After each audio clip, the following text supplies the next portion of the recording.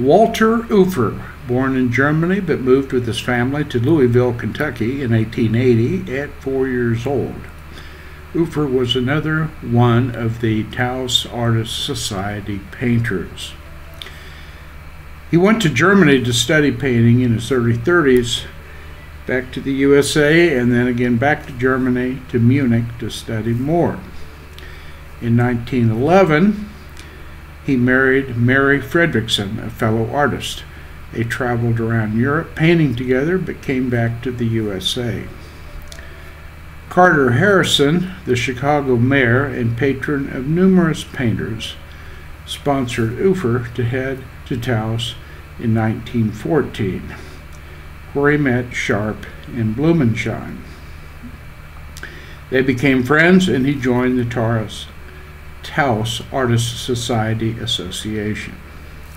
Ufer finally moved permanently to Taos in 1917, where he remained most of the rest of his life. His last 20 years, he befriended William Henry Clower of Dubuque, Iowa, who was a wealthy patron who owned the Clower Manufacturing Company that produced sheet metal building products and the famous Snogo, a large commercial snowblower sold to many cities around the country. Clower kept Ufer financially secure in his support, although Ufer had a few negative things to say about this American industrialist, as Ufer was a socialist-leaning type who had also befriended Leon Trotsky. Ufer had some definite political opinions toward communist thinking, and Clower was one he spoke against. He nonetheless was glad to take Clower's money, and apparently Clower either did not hear of Ufer's comments, nor did he care. Ufer was also a moody character and developed a strong interest in the drink.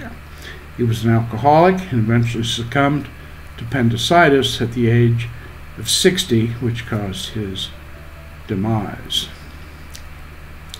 His work is typical of other Taos artists in portraying American Indians, however, with a slight tendency to show more of a downtrodden sense of inequality and injustice.